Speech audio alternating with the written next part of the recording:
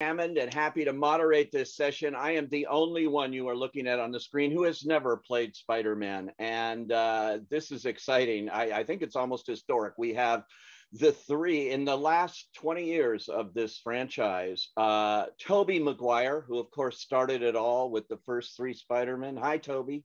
Hello. The pioneer in this. And then, of course, Andrew Garfield, who carried it on in the next two. Hey. Yeah. And now Tom Holland, who's completed his first trilogy. We'll find out if there's more with Tom Holland right here. Welcome and wow.